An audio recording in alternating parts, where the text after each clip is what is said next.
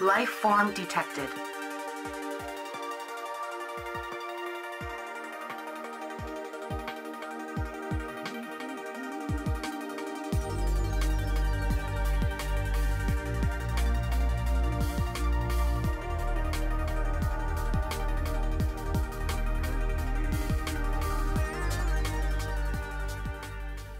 Jason Edelman presented at Interop Las Vegas in 2016 and discussed automating legacy network devices.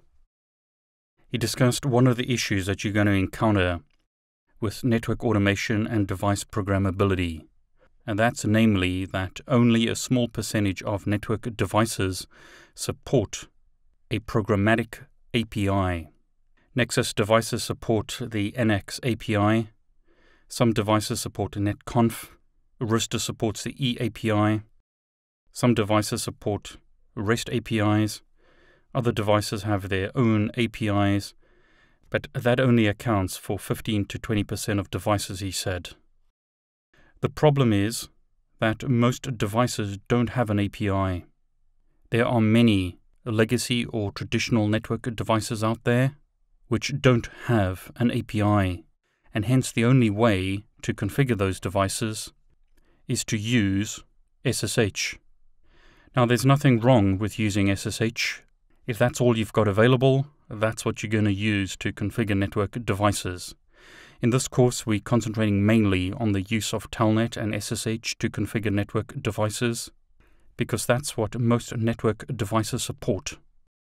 It's very cool these days to talk about NetConf or REST APIs, but a lot of traditional network devices don't have these APIs. So some options that we're covering in this course to connect to network devices include NAPALM, which is a multi-vendor library.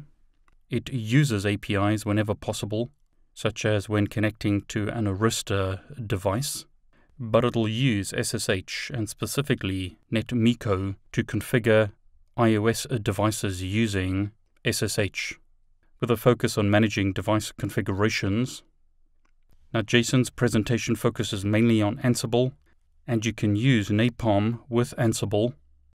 In this course, we're focusing on using NAPALM, pyntc or pyntc or Python network to code, and Netmiko for configuring network devices directly through Python. So pyntc is a multi-vendor library. It also uses APIs whenever possible, but will use SSH and specifically Netmiko for configuring network devices.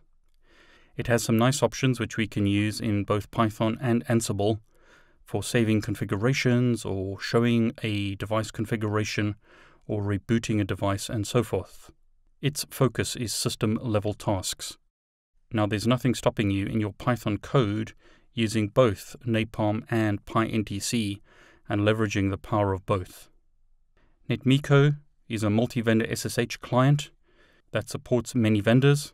It's used both by NAPALM and NTC modules, and it provides a great SSH client for configuring network devices and specifically to tackle the elephant in the room, Cisco iOS devices.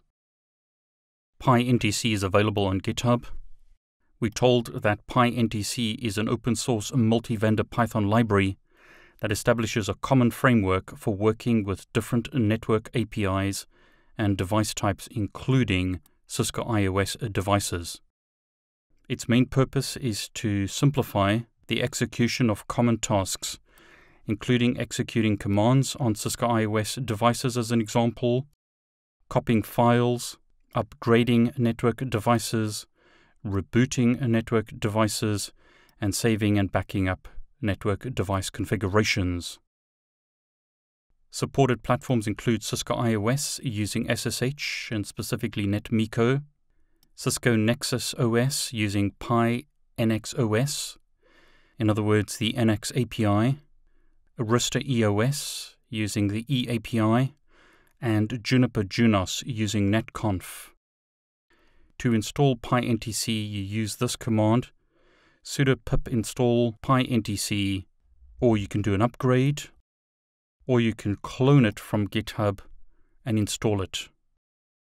Examples are given on GitHub, showing you how to do things on network devices, but I'm going to demonstrate pyntc practically using GNS3. I hope you enjoyed this video. If you did, please like it, and please subscribe to my YouTube channel. I wish you all the very best.